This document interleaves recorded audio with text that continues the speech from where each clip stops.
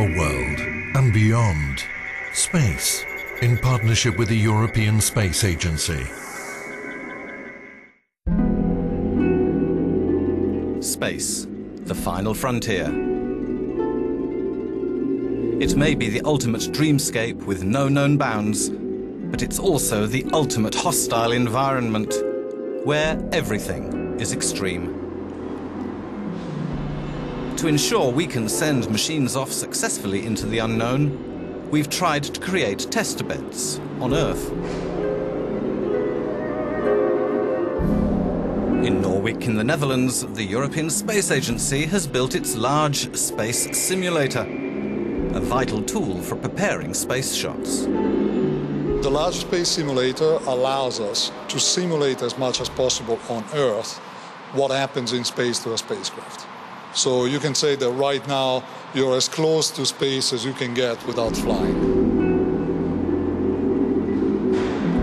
Of course, we cannot simulate microgravity, but we can simulate the thermal environment and the vacuum of space, the different views of the sun. Powerful light sources and a complex mirror array allows the reproduction of the different solar phases and the influence of solar radiation on the spacecraft inside the simulator.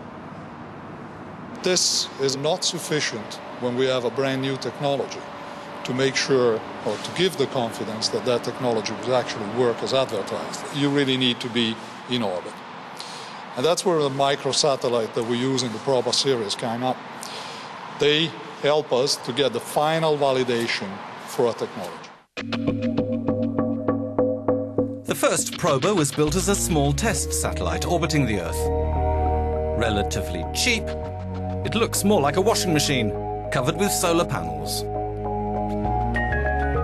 10 years ago, Proba 1 took off on top of an Indian rocket and was placed in a polar orbit 600 kilometers high.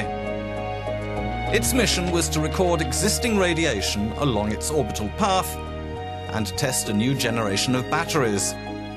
Initially due to last 2 years, Proba 1 is still working. In the case of Proba 1, which gave the name to the series, it was the autonomy. The autonomy on orbit of the satellite itself. And then we send out an AO saying, we want to try this. This is the spacecraft on which we're going to do it. Who out there is interested to use it for a mission, for a scientific mission? So we have what we call a payload of opportunity. On top of the primary mission of testing, Proba 1 was instructed to complete a mission of scientific photography, monitoring the Earth. Its Earth observation photos don't have the high resolution obtained from larger satellites with optical instruments, but they are still very useful, opening up a range of applications via the use of filters across several wavelengths. Proba 1 was initiated in 1998, so the technology evolves, so the things which we have demonstrated in 1998 are 13 years old, so it doesn't go as fast as mobile phones, but technology evolves, so the platform evolves as well. So the same principle, same size, same mass, but what composes the platform is of course more and more performance every year.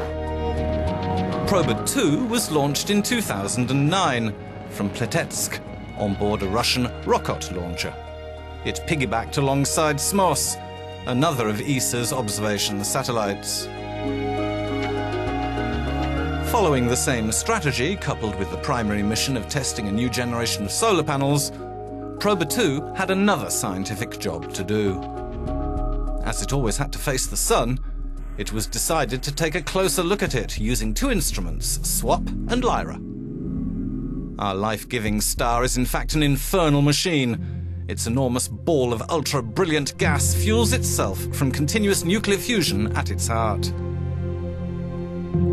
We live in the heliosphere of the sun, so basically we are in certain ways inside the atmosphere of the sun. And the sun, the radiation from the sun and the particles ejected by the sun, they completely dominate the environment around the Earth. The sun goes through a cycle of activity with a minimum and maximum every 12 years. At the peaks, the energy produced can leap far out into space in violent solar eruptions. They emit large amounts of electromagnetic radiation, X-rays, UV radiation, extreme UV. Sometimes actual matter from the surface of the sun is ejected into the space. If this kind of a storm hits the Earth, we can get an event called the Geomagnetic Storm. So we have actually some particles penetrating inside the magnetic field, and then one of the results of this is actually the nice aurora that can be seen in the northern Europe.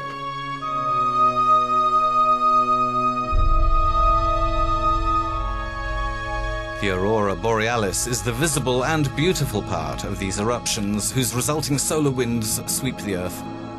Unfortunately, there's a catch. The biggest solar tempests leave their mark in history, like the one in 1859 called the Carrington event, during which you could read a newspaper in the middle of the night in southern Europe, far from the North Pole. If such an event happens today, satellites will be the first victims of a massive dose of solar radiation. Next would be electricity transmission lines, with the risk of high-tension cables rupturing. All means of transport would be hit, and planes would be grounded. Today's world depends so much on satellites and energy that chaos would ensue. Some scientists are predicting a new Carrington event for 2013.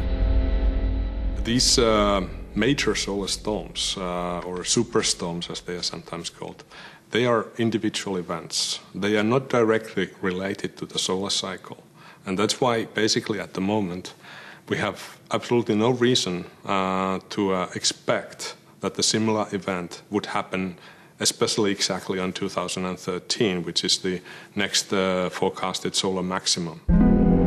Proba 2 is not the only sun observation mission, but it's adding its piece to the jigsaw of a new science that examines the telltale signs of coming eruptions and storms.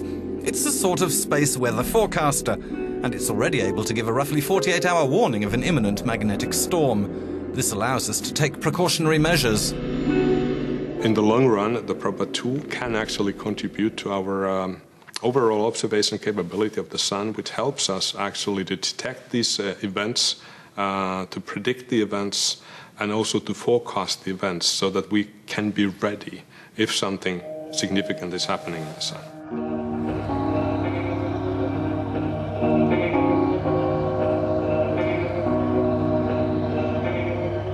In the heart of the rural Belgian Ardennes is ESA's REDU monitoring station. It handles ESA's telecommunications and houses mission control for its space operations, notably the two Proba satellites.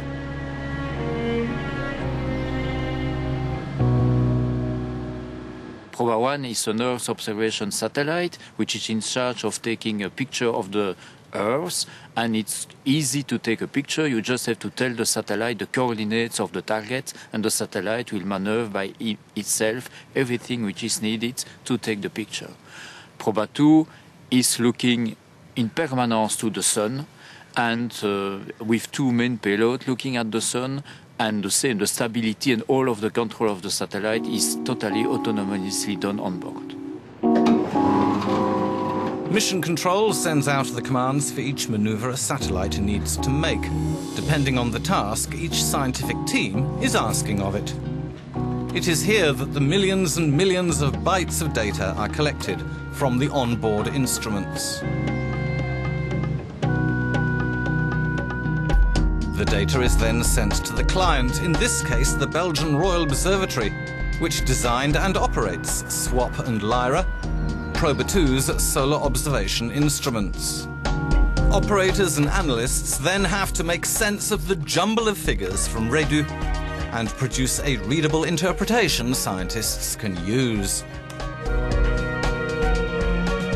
The data arrives here as a couple of files that the ground station in REDU sends us.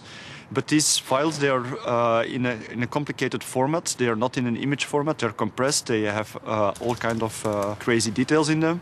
And so here we deep-pack the data and we extract it to make images of it that are useful both for the scientists as well as for the general public to watch and see what's happening on the sun. More and more organizations and companies are using the images and graphs from Proba 2 for their space weather forecasting.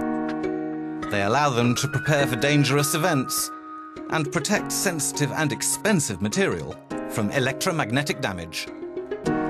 The first 2 probers were built in a small company in Antwerp, which is currently building a new model, Prober V, V for vegetation.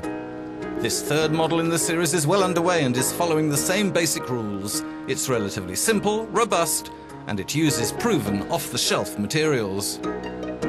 It will look much like its predecessors, but the mission will be different. Proba 1 and Proba 2 were mainly technology demonstrators which had an Earth observation or a scientific payload on board, while Proba V actually started as an operational mission. So this was a big breakthrough in the Proba satellites family. And that's not all. At ESA's Centre for Space Technology Research, R&D work has already begun on Proba 3. It's a mission that will involve several similar satellites.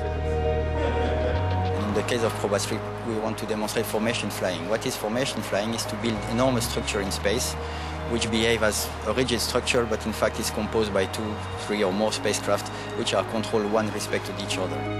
The Proba saga is already 10 years old.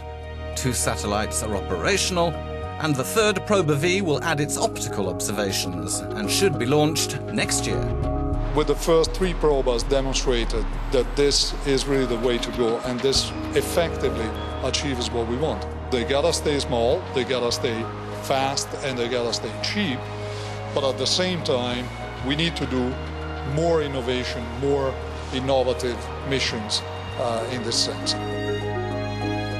One scientific in-joke about the Proba series suggests they're little more than flying tumble dryers in space. A very useful washing machine, yes.